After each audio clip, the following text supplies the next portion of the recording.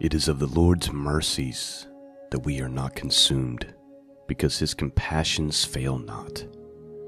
They are new every morning. Great is thy faithfulness. Lamentations 3:22 through 23. Greetings and welcome back to the broadcast, and I just pray this morning that the Lord's mercies be upon all of us, for we are all worthy of being consumed. But his compassions fail not, his faithfulness is great, and every morning his mercies are new. Praise the Lord. Well, today we are going to be looking at our gospel portion for today and resuming our study in the book of Acts, and we're ready for chapter 21 in the book of Acts. The gospel portion is Matthew chapter 14, verse 14 through 21, and this is where he multiplies bread. So that's just a short reading, a few verses. We'll read that along with Matthew Henry's commentary. And then we're going to get into chapter 21 of the book of Acts, and we'll talk about that here in just a second. Let's go ahead and start with our gospel portion for today. I'll be reading from the King James Bible. I'm actually going to start with verse 13 instead of 14. Here's what it says. When Jesus heard of it, he departed thence by ship into a desert place apart. And when the people had heard thereof, they followed him on foot out of the cities. And Jesus went forth and saw a great multitude, and he was moved with compassion toward them, and he healed their sick. And when it was evening, the disciples came to him, saying, This is a desert place, and the time is now past. Send the multitude away, that they may go into the villages and buy themselves victuals. But Jesus said unto them, They need not depart. Give ye them to eat. And they say unto him, We have here but 5 loaves and 2 fish. He said, Bring them hither to me. And he commanded the multitude to sit down on the grass, and he took the 5 loaves and the 2 fish, and looking up to heaven, he blessed and brake, and gave the loaves to his disciples, and the disciples to the multitude. And they did all eat, and were filled. And they took up the fragments that remained, 12 baskets full. And they had eaten were about 5,000 men, besides women and children. So what we have here is one of the famous stories where Jesus multiplies the bread and the fish and feeds the multitude. There was 5,000 men. That's not even counting all the women and children. They only had the 5 loaves of bread and 2 fish, but when it was all over, everyone was satisfied, and they picked up 12 baskets of fragments. Here's what Matthew Henry's commentary says. He says, When Christ and his word withdraw, it is best for us to follow, seeking the means of grace for our souls before any worldly advantages. The presence of Christ and his gospel makes a desert not only tolerable, but desirable. This little supply of bread was increased by Christ creating power till the whole multitude were satisfied. In seeking the welfare of men's souls, we should have compassion on their bodies likewise. Let us also remember always to crave a blessing on our meals and to learn to avoid all waste, as frugality is the proper source of liberality. Seen in this miracle, an emblem of the bread of life, which came down from heaven to sustain our perishing souls, the provisions of Christ's gospel appear mean and scanty to the world, yet they satisfy all that feed on him in their hearts by faith with thanksgiving. And that is the gospel portion for this morning. We're going to move on to our study in the book of Acts. Like I said, we're ready for chapter 21. If you remember, we left off Paul telling some friends, I have to go to Jerusalem, but the Holy Spirit's telling me that chains await me there. And he tells them, I'm never going to see your face again. And they're weeping and all of that. And in this story here, Paul makes his way to Jerusalem. And so that's what we're going to be taking a look at. We're going to read chapter 21 out of the King James Bible. And so let's begin. Verse 1. And it came to pass that after we were gotten from them, and had launched, we came with a straight course unto Cus, and the day following unto Rhodes, and from thence Patara. And finding a ship sailing over into Phoenicia, we went abroad and set forth. Now when we had discovered Cyprus, we left it on the left hand, and sailed into Syria, and landed at Tyre, for there the ship was to unload her burden. And finding disciples, we tarried there 7 days, who said to Paul through the Spirit that we should not go up to Jerusalem. And when we had accomplished those days, we departed and went our way, and they all brought us on our way with wives and children till we were out of the city. And we kneeled down on the shore and prayed. And when we had taken our leave one of another, we took ship, and they returned home again. And when we had finished our course from Tyre, we came to Ptolemais, and saluted the brethren, and abode with them 1 day. And the next day, we that were of Paul's company departed, and came unto Caesarea, and we entered into the house of Philip the evangelist, which was one of the 7, and abode with him. And the same man had 4 daughters, virgins, which did prophesy. And as we tarried there many days, there came down from Judea a certain prophet named Agabus. And when he was come unto us, he took Paul's girdle, and bound his own hands and feet, and said, Thus saith the Holy Ghost, So shall the Jews at Jerusalem bind the man that owneth this girdle, and shall deliver him into the hands of the Gentiles. And when we heard these things, both we and they of that place besought him not to go up to Jerusalem. And then Paul answered, What mean ye weep, and to break mine heart? For I am ready not to be bound only, but also to die at Jerusalem for the name of the Lord Jesus. All right, so we have Paul being warned multiple times by the Holy Spirit, by prophets, that you go to Jerusalem, chains await you. And this prophet comes down from Judea and takes Paul's belt or girdle and ties him up with it and says, This is what's going to happen. And all the people are begging Paul, Don't go to Jerusalem. But Paul says, and you look at Paul's heart, he says, not only am I willing to be bound up in Jerusalem, I'm willing to die for the Lord Jesus Christ. Verse 14, And when he would not be persuaded, we ceased, saying, The will of the Lord be done. And after those days we took up our carriages and went up to Jerusalem. There went with us also certain of the disciples of Caesarea, and brought with them one Manson of Cyprus, an old disciple, with whom we should lodge. And when we were come to Jerusalem, the brethren received us gladly. And the day following, Paul went in with us unto James, and all the elders were present. And when he had saluted them, he declared particularly that the things God had wrought among the Gentiles by his ministry. And when they heard it, they glorified the Lord, and said unto him, Thou seest, brother, how many thousands of Jews are which believe, and they are all zealous of the law. And they are informed of thee, that thou teachest all the Jews which are among the Gentiles to forsake Moses, saying that they ought not to circumcise their children, neither to walk after the customs. What is it, therefore? The multitude must needs come together, for they will hear that thou art come. All right, so here's the issue. These disciples in Jerusalem are saying, look,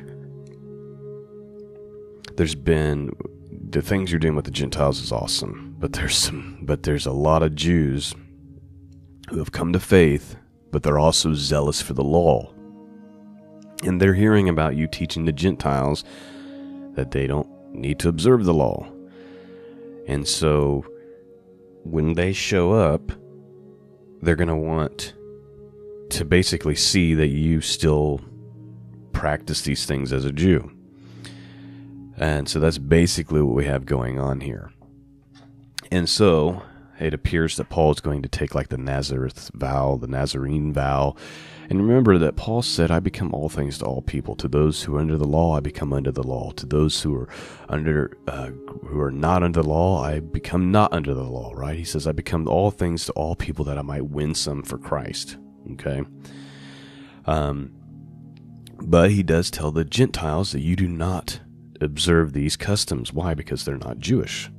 Quite simply, they were not for them.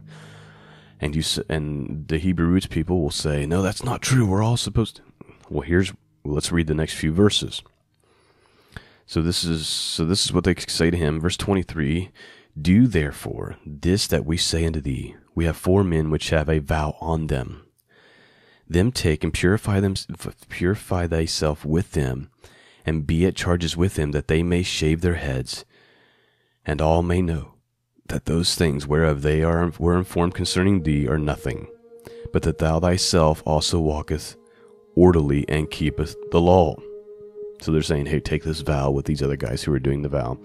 Then all these Jewish believers who are zealous for the law will see that you are still Jewish and still observe these things. But you, again, people say, well, that's not just for the Jews, that's also for the Gentiles. Verse 25. As touching the Gentiles which believe, we have written and concluded that they observe no such thing, save only that they keep themselves from the thing offered to idols, from blood, and from strangled, and from fornication. So they're saying, but as far as the Gentiles, we have already written them. And remember, we read that in Acts chapter 15, where the Gentiles were upset because they were being told by the Jews that they have to get circumcised and observe the law, but they wrote a letter to them saying, no, you don't have to do those things, but you need to stay away from these things. Because why? Because they're offensive to the Jewish people, for starters. Eating things that are off of idols, eating things that are strangled. Don't eat anything that has the blood in it, and abstain from fornication, which means sexual immorality. So let me read verse 25 again. As touching the Gentiles which believe, we have written and concluded that they observe no such thing, save only that they keep themselves from things offered to idols, and from blood, and from strangled, and from fornication. Then Paul took the men, and the next day, purifying himself with them, entered into the temple, and signified the accomplishment of the days of purification, until that an offering should be offered for every one of them. Okay, so Paul goes ahead and he does this thing. Now, he's going to be in the temple, and just like what's happened to him in every city that he's been in, it seems, the Jews are going to see him.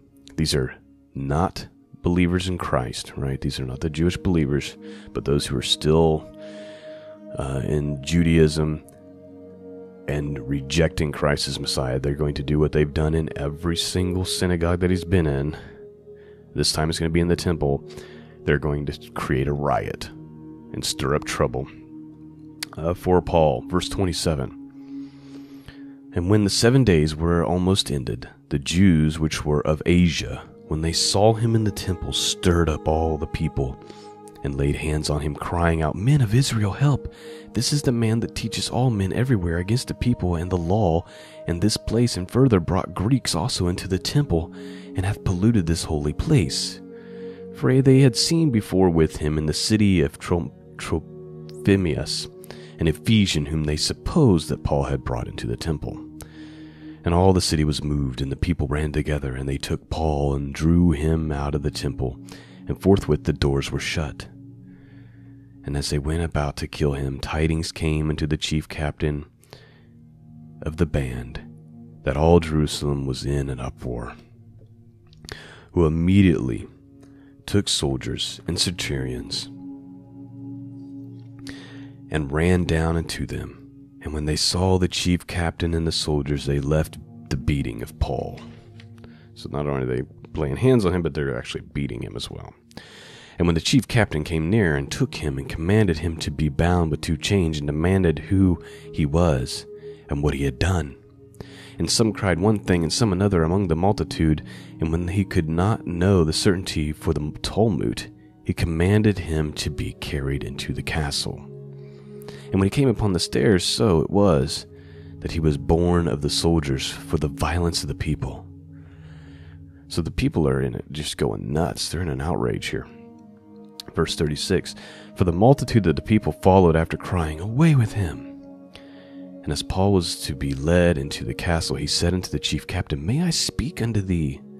Who said, canst thou speak Greek? Art thou an Egyptian which before these days made an uproar and leddest out of the wilderness 4,000 men that were murderers? Okay, so did you catch that? I mean, people are spouting off all kinds of accusations about Paul that are not true. And even the centurion is like, whoa, you can speak Greek? I thought you were this Egyptian who led a bunch of people into the wilderness and they were all murderers, which is not true, right? Verse 39, but Paul said, I am a man which am a Jew of Tarsus, a city of Cilicia, a citizen of no mean city, and I beseech thee, suffer me to speak unto the people. And when he had given him license, Paul stood on the stairs and beckoned with the hand unto the people. And when there was made a great silence, he spake unto them in the Hebrew tongue, saying, and that's where chapter 21 ends.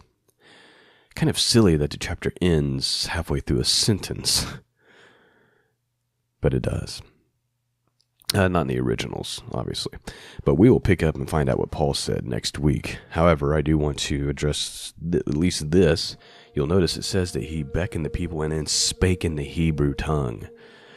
And so we have a lot of people in the world who try to say that the Hebrew language was a dead language at this point in time, and it's clearly not. As we will see several times in the book of Acts, Paul, or at least more than times than the one we're getting ready to read, he will speak in Hebrew. People will hear it in their native tongue. And then they'll start paying attention to what he has to say because, whoa, he's speaking Hebrew. You know, the Greeks don't speak Hebrew. The Gentiles don't speak Hebrew. So Hebrew absolutely was not a dead language. It was clearly used. Now, there may be some times in history where it's used more ceremonially. It's dead. It became dead in the sense that it was not used like it is today.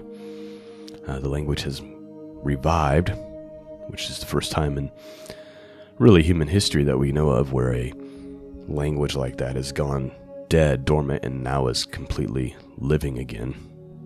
Millions of people speaking it. But it absolutely was not dead at this time. As we clearly see, Paul's getting ready to address this crowd in Hebrew. Well, I pray you were blessed this morning by this podcast. And hey, you may not agree with my interpretation or my view of the scriptures, but I pray that we have the common ground, which is that Jesus Christ is the Son of God, that he died for our sins, and that God rose him up on the third day. And anybody who believes in this will be saved, and that we can have that common ground, and that we can be believers who are known for our love towards one another. Be people that pray for one another. I ask that you pray for me. I need God's mercy just as much as anyone, if not more. And I need God's favor on my life and hand on my life, just like all of you. And I pray that this podcast is being a blessing to all of you. The website is www.scriptureandprophecy.com. That's where you go to find the archives, and to support this podcast is 100% listener supported. So if you're being blessed by this and you're able to support it, you can do that by going to www.scriptureandprophecy.com. That's it for this morning. Lord willing, I'll be back with you on Friday to continue our study in the book of Jubilees. Peace and grace be with all of you. And until next time, God bless.